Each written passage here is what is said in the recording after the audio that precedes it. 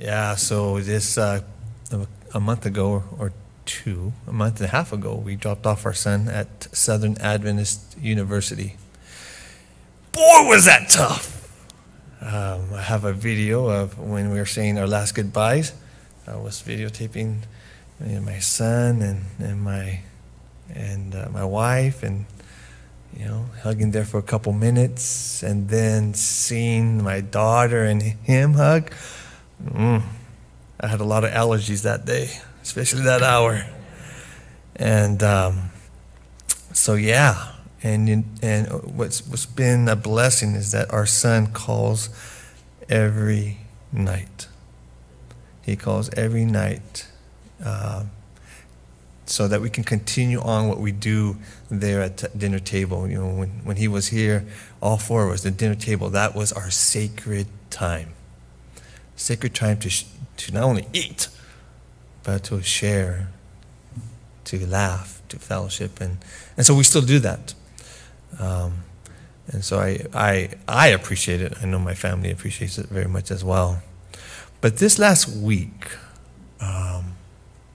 he's taking, I don't know how many units, 15 units, and he had a presentation to give. He's in a Bible class, and in this Bible class, he's in a sophomore class. It's a sophomore class. On top of that, this professor, he's like one of the most difficult professors in the school. And so, yeah, students, when he found out, he's like, "Oh, you're taking that class? Oh, with so-and-so? Ooh." And so anyways, he had to give a presentation regarding the Trinity. And he decided, you know what, I want to get rid of this presentation so that it won't be hovering over me. And so he called me and just asked, "Dad, this is what I'm thinking. And what do you think?" And we were talking and so forth. And then there was this one point where there was just complete silence. And I knew.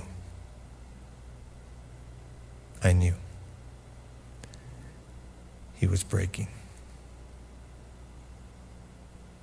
He's just that, "I'm just stressing out." I'm like, "Yeah, I know. I did not expect this A&P, this lab. I didn't expect it the way I didn't study, and I didn't know I was supposed to study this and this and that, and just I'm so behind, Dad. I'm so behind." It's okay, bud. It's okay. You can do it. One step at a time. One step at a time. You do your best. That's all we're asking. Do your best. Have you been there? Where you just broke? Where you just let it out?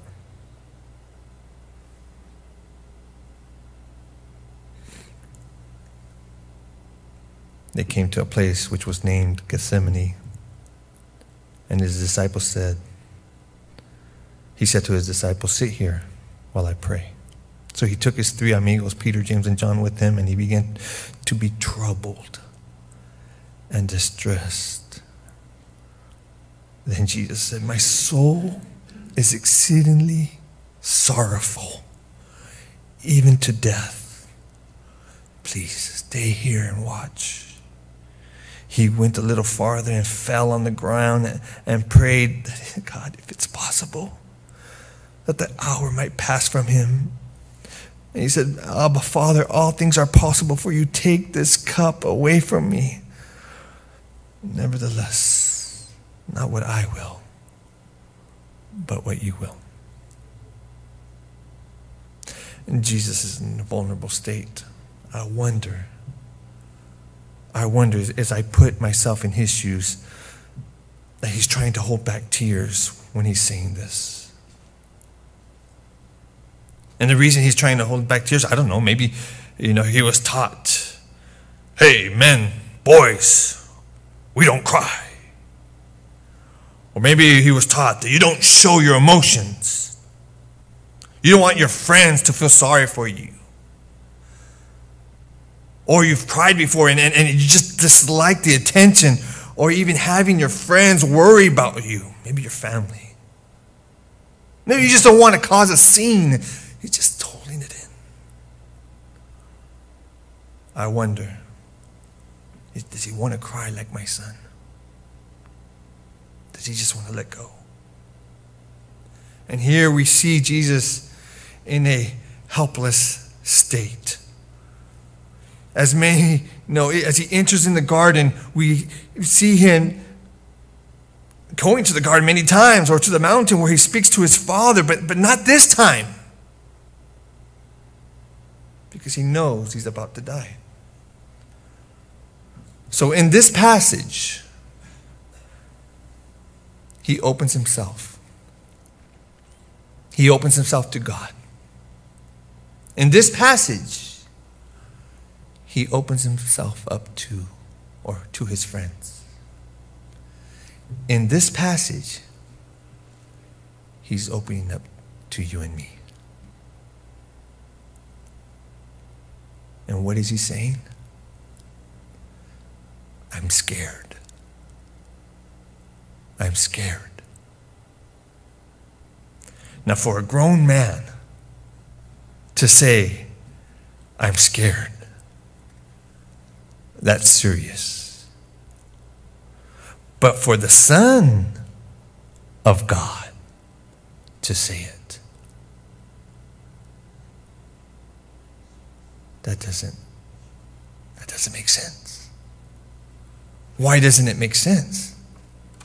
Well, this is the same God that said in Matthew chapter 4, away with me, Satan. Get away.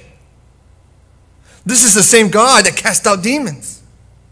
This is the same man who when the experts of the Torah, the Pharisees and Sadducees came up to him in church, and he shut them up. This is the same man who healed the sick, who resurrected a few from the dead. This is the same man where when he was on the Mount of Transfiguration, there saw a miracle with God saying, this is my beloved Son. And right there with him, Elijah and Moses. This is the same man, the Son of God, who was sleeping in the boat during a horrific storm. And then he wakes up like nothing and gets after his disciples. Guys, what's your faith? And then tells the storm, hey, behave. This is the same Son of God in a different storm who walked on water. So when I see the Son of God being scared, I have a huge question mark. Why? Why, Jesus? What is it? And then you see a few words in verses 33 and 34 of Mark chapter 14. Verse 33 says, and he took Peter, James, John with him, and he began to be troubled and deeply, what? Distressed. And then he said to them, my soul is exceedingly sorrowful. I feel like I'm going to die. See, the word distressed or deeply distressed in the Greek can also be translated astonished, to be surprised. Why would he be astonished? Why is he stunned? From what? What would change him to become in a state of distress? It also says that Jesus was troubled. And the Greek here means to be overcome with horror.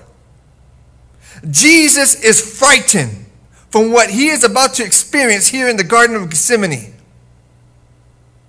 He's astonished, stressed out, troubled, terrifying, to the point where he says, my soul is overwhelmed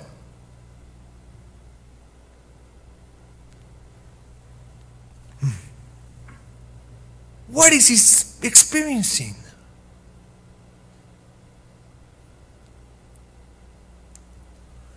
Have you ever seen or experienced a tragic death in front of you or someone close to you?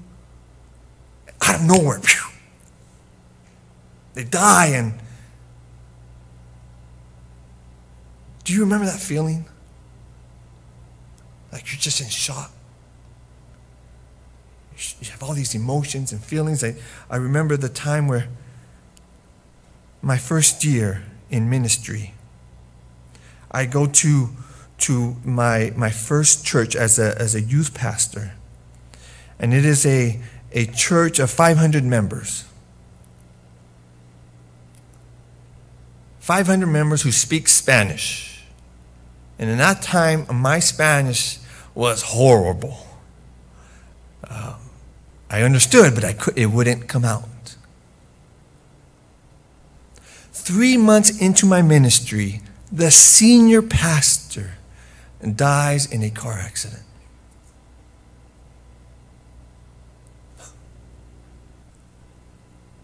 I remember the news. I remember going home and my wife and I just crying and asking, now what? He was supposed to be my mentor. He was supposed to train me. Now I'm up in line. Now I have to lead this church.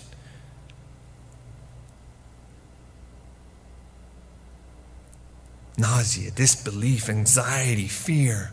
This are the emotions that Jesus is feeling at this moment. He is so distraught that he needs his close friends to be with him. The Desire of Ages says that Peter, James, and John did walk with him, just like the Bible says, but they carried him through Gethsemane because the weight was so heavy for Jesus that he couldn't walk anymore. As a matter of fact, when he goes to the place of prayer, it says that he fell, flopped to the ground. The weight, the burden, it was too much for him. He's breathing heavily. I just want to pause here for a little bit, but notice he had 3 friends. 3 friends to help him. I want to ask you, do you have someone that you can share your burdens with? We're in a crisis with mental health today. And many times it's because we don't know what to do with our problems. Instead of sharing it with others, we're behind a screen. We go behind a monitor and we just try to numb it out. We need to share. We need to share. And Jesus had 3. You don't need 2 or 3. You can just have 1. One to support you. Because in actuality, we need each other. Galatians chapter 6, verse 2. It says, bear one another's burdens. And when you do that, you do what? You fulfill the law of Christ. And the law of Christ is all about love. Love your neighbor. Bear each other's burdens. Christ had 11 disciples with him in that night, but he chose 3. He chose 3 because those 3 people he could trust. They were close to him. They understood him. Share your burdens with someone. So what is it? What was in the garden that left Jesus in a sense of awe and it shocked him? What surprised him? You see in his prayer to the Father on verse 36, Mark 14:36, he says, Abba, Father, all things are possible for you. Take this cup away from me. Nevertheless, not what I will, but you will. Cup. Take this cup away from me. What is this cup? Obviously, it's not Psalms 23:5 when he says, you prepare a table before me in the presence of my enemies. You anoint my head with oil. My cup runs over. It's not that type of cup. It's a different cup. Allow me to share you a few verses that describe this cup. Isaiah chapter 51, verse 22. Isaiah 51:22 says, Thus says your Lord, the Lord and your God, who pleased the cause of his people. See, I have taken you out of your hand, the cup of what? Trembling. The dregs of the cup of my what? Fury. You shall no longer drink it. This cup makes you tremble. There's anger. Ezekiel chapter 23, verse 33. You will be filled with drunkenness and sorrow, the cup of horror and desolation. This cup doesn't sound good. As a matter of fact, we also read in the New Testament, and you know it very well, in the third angel's message, Revelation chapter 14, verse 9. Then the third angel followed him, saying with a loud voice, If anyone worships the beast and his image and receives his mark on his forehead or on his hand, he himself shall also drink of the wine of the wrath of God, which is poured out full strength into the cup of his indignation, into the cup of his anger. So the cup that Jesus wants to pass by, it is a metaphor for the wrath of God towards the evil. It is a picture or an image where God's justice is poured out on the injustice on planet Earth. You see, Jesus, the Father, and the Spirit, one. They were tight. They were all there in Jesus' baptism. There at his baptism, again, Jesus said, This is my beloved Son. The Father showed him love. And he showed it to him in many different ways. They performed miracles together. They fed the 4,000 and the 5,000. Jesus would always run to his Father in the mornings. Sometimes he would last all day because he felt his love. My Father loves me so much that it's so contagious. I just want to be around him. But here, in this passage, in this Garden of Gethsemane, Jesus goes towards the Father like he had done before. But this time, he's not feeling it. He's not feeling his Father's warmth. He's not feeling his Father's love. All he sees before him is this cup of God's wrath. And it scares him. Separation. Where are you, Father? It's like an abyss. It's empty. Where are you, Father? God, you are life. You are light. You are love. And for 33 years, I've experienced all three. But now, he's experiencing death, darkness, and detestation, which is intense dislike. Separation. And Jesus is experiencing a shutout from God's presence. That which brought him joy and peace, he can't find it. Dad, where are you? I don't like this feeling, Dad. I'm scared. So Jesus started to experience the separation because of sin. And it will only get worse when he goes to the cross. Father, if I'm experiencing this now, I don't know if I can go to the cross.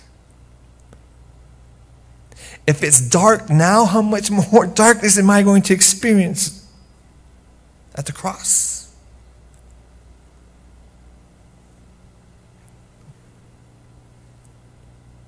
Wrath.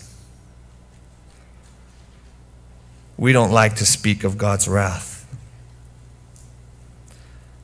We love it when we talk about his love and amazing grace. Let's talk about God's love. And I say amen. I love my loving God. I know you love my loving God, right? He's a loving God. But we can't say, don't talk about God's wrath.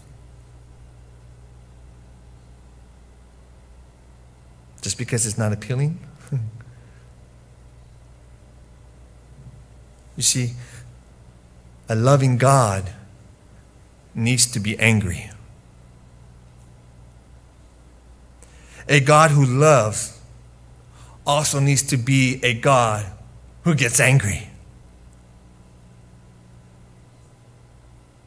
Especially for planet Earth. Isn't it true loving people can get angry? We are loving people. And we can get angry. I love my kids. If I see a kid hurt I am not going to be smiling. When my daughter, who was in kindergarten, is telling the little boy, get off of me, and this little boy doesn't want to get off of him because he wants to kiss her. And she says, stop, stop, stop. I am going to, well, you know.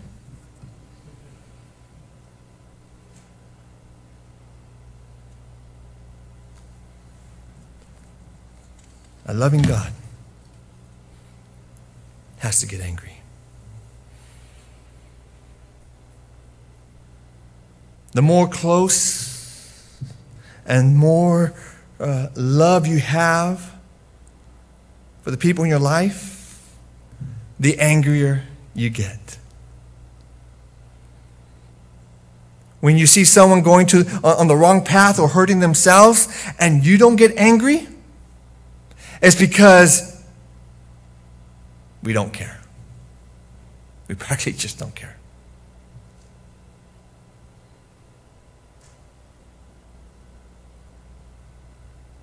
When we don't see justice being done, we should get angry. God's wrath stands for justice. Those who stand for justice and see that it is being trampled on, yes, get angry. When you see drag queens and the pornography industry push their agenda in our elementary schools, yes, that should make you angry. When they say you cannot influence your children's sex identity, that should make you angry. When they say you can't read your Bibles anymore, that should make you angry. When they say you cannot worship on the Sabbath day any longer, that should make you angry. So when God gets angry, it's because he loves you.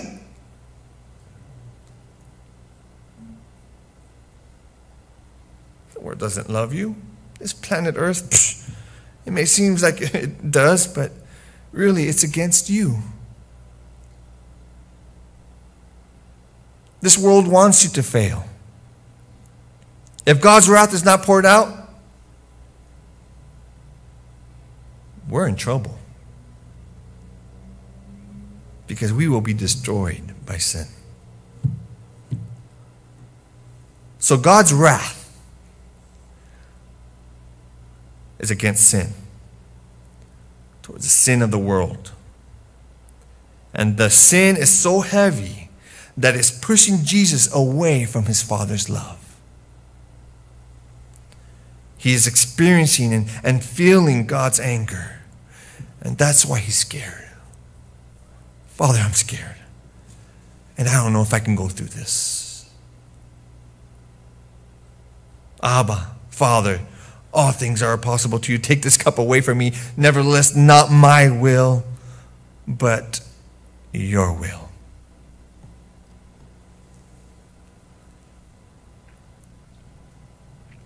Not my will, but your will. And so here we see that Jesus understands that he can't put faith into what he's feeling. His feelings of separation and fear may be interfering with the Father's plan, and he knows it involves death. God's plan involves death. But he is wondering and asking if the Father can change it a little bit. Is there another road? Is there another way?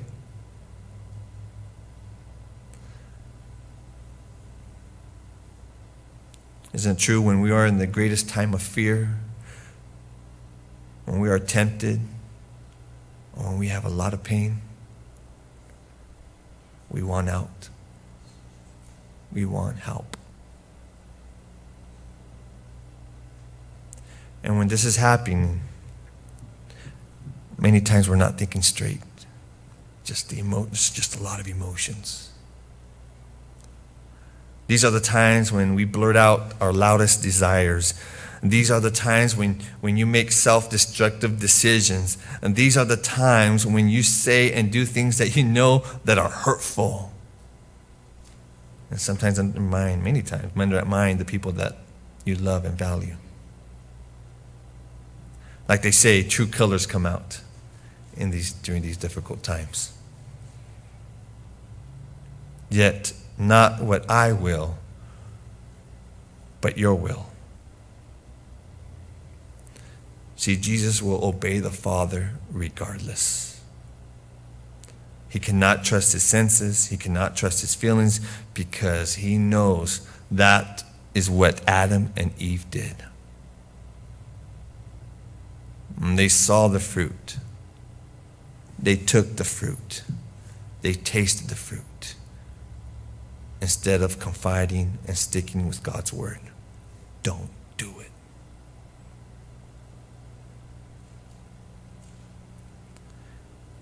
He must trust his Father. He must trust his word. He must remember and hold on to those 30 years or so and remember everything he learned and experienced with his Father. He also knows that his immediate desire is for his life is to be spared at that moment. But this is not the ultimate goal. The ultimate goal is to spare you and me. That is why he needs to submit in obedience. That's why he can't rely on his feelings. Not your will, not what my will, but what you will. You see, one day you and I, right before Jesus comes, we will experience a time of trouble as never before here on planet Earth. You know it very well. Daniel chapter 12, verse 1. It starts with, at that time Michael shall stand up, the great prince who stands and watch over the sons of your people. And then it says, and there shall be a time of trouble, such as never was since there was a nation. even to that time. And at that time your people shall be delivered, everyone who is found written in the book. At that time, it's talking about when that little horn just goes all out and starts persecuting. At that time, the great controversy says that many people will look at their sins and they'll be making sure that they confess all their sins, making sure that they're forgiven, because they know the wrath of God is about to be poured out. At that time, it doesn't have to be at that time. At that time can be right now. You may be going through some time of trouble.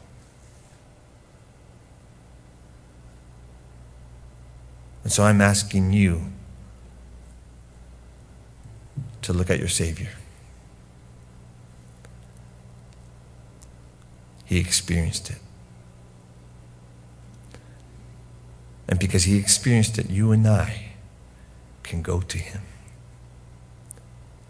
And he can sympathize with you and me. He understands the burdens of this world. He understands your hurt.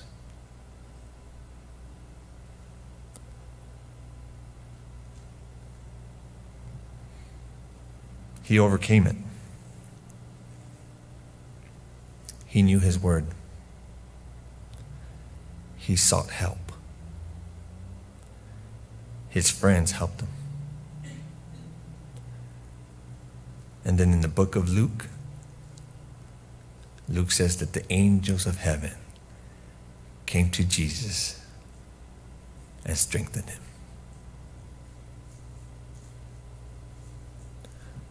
That which happened to our Lord and Savior Jesus Christ can happen to you.